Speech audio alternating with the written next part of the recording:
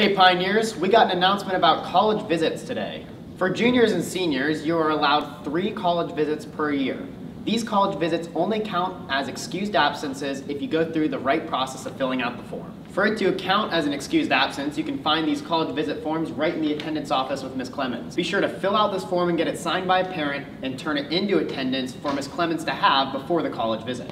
You will receive a copy of the form to take to the college with you. Just get it signed by the college and take it back to attendance after the visit, and it'll count as an excused absence. College visits don't have to just be for a college or university. They can count for trade schools and military schools as well. So Pioneers, next time you go on a college visit, be sure to fill out the form so that way it counts as an excused absence.